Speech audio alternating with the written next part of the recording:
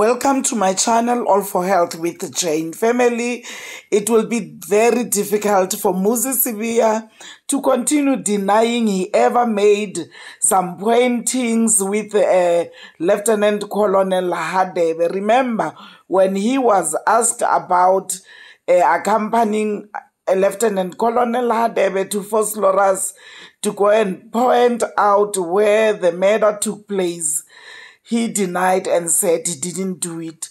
And now I'm saying it's gonna be difficult because Sergeant Maphakela was also there taking some photographs to confirm this happened. So I'm not sure how is Muzi going to continue deny this, because now there is evidence in a form of photographs. So in court today, Sergeant Maphakela or Maphakela, it's here to come and confirm and verify that he is the one who took those pictures. Family, let's listen to him. Yeah, swear the witness in. Maina le naka mokalesfane Matsubane Hendrik Maphakela. e gona ntho le thibelang gore le ikane gore le tlobolela nnete Awa yona. ge ile gore ga ye go lena le ya ikana gore botlhatsi bo tlo fanang ka bona e tlo ba nnete fela nnete e feletseng ka go le jwalo e mishang se atla salna sa mojale re modimo nthushe ke bolele nnete. Modimo nthushe ke bolele nnete. The witness is sworn in, my lord. Which language you Say prefer? Pedi. Pedi. Yes. So you will have to interpret. Well, do Pedi into So Zulu. Correct. Vice versa. Yes, my lord. Okay. Sergeant Maphakela, you've already given evidence in this matter during the trial within a trial, is that correct? Le be se le fane ka botlhatse go molatuo ge ne re santse re go karolo ela ya trial within a trial ke nnete. Ke nnete. That is correct. To be sesophaneng ngobufakazi kule qala njengoba sasikade kule sasigaba se trial within a trial iqiniso lelo uthi yebo iqiniso. I just want to show you exhibit GG in bracket 1. Ke tlo rata go le bontsha botlhatsi bo ba GG mo matlhakoreng ele ba mathomo. Do you recognize that exhibit? Le a tseba tokomane?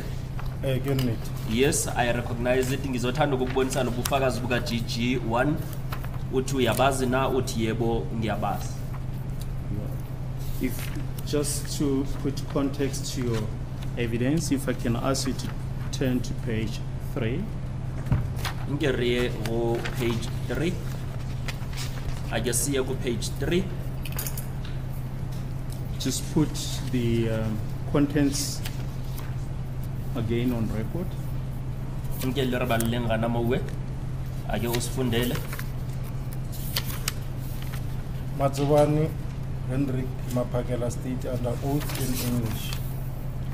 I am a member of South African Police Service with the rank of Sergeant and service number 7061237-4. Stationed at Germiston Local Criminal Record, employed as an official draftsman and photographer. On 2020 of 6/5 on the time I made a mistake, because this is the time that I arrived at Alberton police station. Yes. Yes, it was around 11:30. No, it was around 2 o'clock when I went to this address. Yes. I went to opposite number 13511 Kutwanen Street, Vosloorus extension 11, where certain points were indicated to Lieutenant Colonel Hadebe. I took photos of the pointing out of the scene. I know and understand the contents of the above mentioned. Yes, that's fine. Okay. Uyafunda ke ukuthi yena u Matsubane H Maphakela usho lokho okulandelelayo ukuthi yena uyiphoyisa usebenza njengosajeni futhi usebenzela esiphoyiseni sase Germiston. Yena ke uqashwe njengomuntu othatha ithombe bese uyadweba nokuthi adwebe futhi ke ngelanga lesihlanu ngenyanga yesithupha kunyaka u2020 isikhathi uthi uyenze iphutha ufike umalgamenxe ihora lesishumenanye nesishumena nomuvo la ukuthi uye waya ejaridini unumber 13511 Kutwanong Street eFosloras Extension 11 la ukuthi bekade kuyokhonjwa izinto ezithize ku Colonel Hadebe yena uye wathanda ithombe zaleyo ndawo ebekade kukhonjwa kuyo. I just want to show you photos 12 to 17. Ngifuna ukubonisa ithombe ukusuka kweshume nambini ukuya kweshume nesikhombisa That have now been included as part of exhibit GG1. lezo ithombe sezisetshenzisiwe njengobufakazi.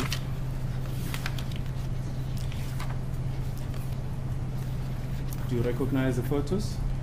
Liyadiziba dinepe jewe? Yes, I know the photos. Uyazazi lezo ithombe uthi yebo ngiyazazi. Yes, as which ones? Nke leribotsheka Jona. Photo 12. Are these the photos that you took at the scene, as you mentioned in your affidavit? Ke Jona je leng gore lena le di jere mo tulong yela jwalo ka le boletse affidavit nyane. Yes, those are the photos. Yizo ithombe ewazithatha laphayana kuleya ndawo njengoba ushilo ku affidavit yakho uthi yebo iqiniso. And photos 18 up to 21. Nke leribotsheka dinepe go tloga go lesome seswai go fitlhella go masome pedi tiere. Are there also the photos that you took?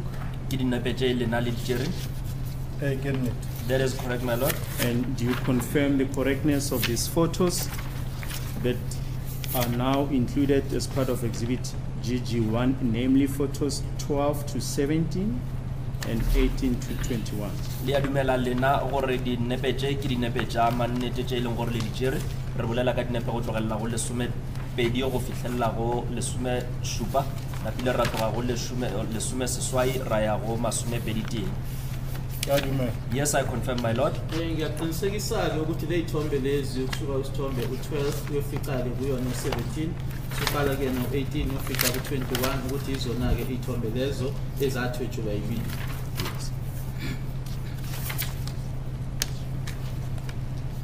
In exhibit GG,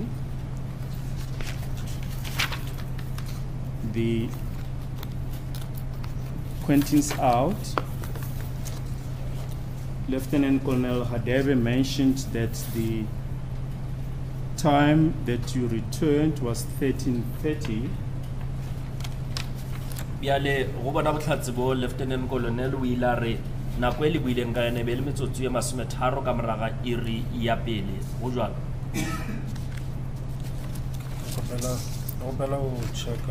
May I please confirm, my lord? Yeah, that is correct. Kuyiqiniso-ke njengoba kubhaliwe noma eshilo-ke uKhenya Hadebe ukuthi uma sesibuya-ke ugamenxa eloqala ihora. Thank you, that is all. Yes, Mr. Ramsey, please. As the court proceeds, my lord, I don't have any questions for the witness. Mr. Nisi? In the court, my lord, I've got only one question. Yes. Just a clarification. Okay. Mr. Maphakela. Sorry. Thobela Kgoshi Maphakela. You say at what time did you arrive at the place at which you took the photos? Le rile le fitlhe ka nako mang mo le tšereng dinepe gona? A ke sure ka nako e ke boletseng a ke sure ka yona. I'm not certain of the time. The time that I mentioned, I am not certain of it. Isikhathi esafika ngaso-ke ikwindawo le ekwakuyokhonjwa kuyona-ke anginasiqiniseko saso nalesi sikhathi engisishilo anginaso isiqiniseko. Thank you. How did you manage to get to that place? Le fitlhile jwang mo tulong yela? Ke shetse koloi Toyota e leng mo difotong ka morago. I was following this Toyota that is depicted on the pictures. Nayofika kanjani-ke kuleyo ndawo iCorolla lena ekuyiyona-ke ekule ithombe lezi mina ngangilandela emva kwayo. That is now the vehicle in which Mr. Khatebe was driving in. ke koloi e leng gore mongadi Khatebe o be a sepela ka yona. That is correct. kuyiqiniseka ukuthi imoto leyo ngithi ngangilandela yona-ke ilena eyayihamba yena kuKenel Khatebe. Thank you. Were those the only 2 cars that went to the scene? Ke tsona fela dikoloi tse pedi tse ileng mo tulong ena. Ke sure ka seo mara nna koloi ntse ke shetse morao ke yona e ntse ke e lebeletse tse dingwe tse a ka di bona. I'm not sure about that. However, the only vehicle that I was following, it's the one that is depicted on the picture. That's the vehicle that I was focusing on. Izona zombili noma ilezo zombili kuphela yini imoto ezaziye kuleyo ndawo angingasoka isiqiniseko saloko imoto mina engangiyilandela futhi engangibheke kuyona-ke iyona le ela esithombeni. Thank you. You told the court that you ultimately went and stopped at, that is now, and stopped you went and stopped opposite number 1351 Kutwanong Street in Phosphorus Extension 11. Is that so? Lena nkere le ile la ilo ya mamo gauswe le ntwe ya 13511 Kutwanong Street Phosphorus Extension 11. That is correct. Kuyiqiniseke ngishilo ukuthi-ke la esayoma khona-ke kuseduze noma ngale nje kwa number 13511 eKutwanong Street ePhosphorus Extension 11.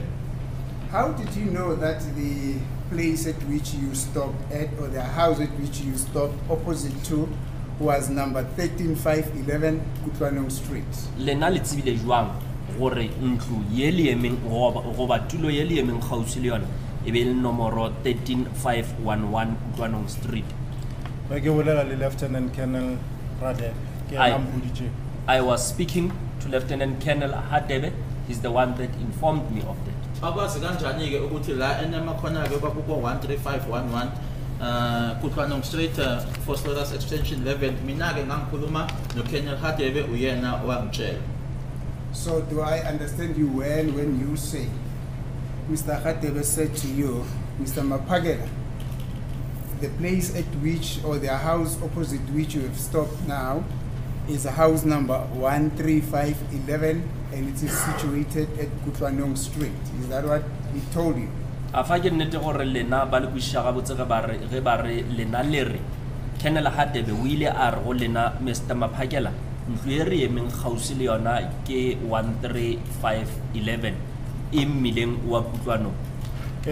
That is correct. Yebo kuyiqiniso ukuthi-ke kwaba uyena-ke wangitshela uKenel Hadebe ukuthi manje-ke Maphakela la esimi khona-ke uba 13511 Kutwanong Street Phosphorus Extension 11. Thank you. Mr. Khatebe, when he gave his testimony on Monday, if my memory serves me well, he was specifically asked about the address of the place, and he told this court that there was no address there. Mr. Hadebe yena ge be a fana ka botlhatsi ba gagwe ka mošupolong yena o ile a botšišiwa gore ntlo yela address ya gona e be e re yena o rile go be go sena address. Now, you are telling this court that the information that you put in your affidavit, it's information that you specifically got from Mr. Khatebe, not so? Biale, lena le re se le sengwetseng affidavit-ing ya lena ke se leng gore le sekwele go monghadi Khatebe. That is correct. Ngathi-ke ethula ubufakazi bakhe ngomsombuluko la uKenel Hadebe uma ebuzwa ngekheli lalaphayana-ke bayasho-ke ushilo-ke ngomsombuluko ukuthi kwangikade ingena noma kwangenakheli laphayana manje wena-ke uthi lokhu okubhalwe la le mininingwane yekheli wayithola kuKenel Hadebe. Yebo kuyiqiniso. So in other words, when Mr. Khatebe told this court on Monday, based on what you have just told to this court now, that that place did not have an address, that was not true. Gora gore lena ka mokgole bolelang ka gona le ra gore se morena Khatebe a se boletseng sa gore tulo yela go be go sena address ga se nna.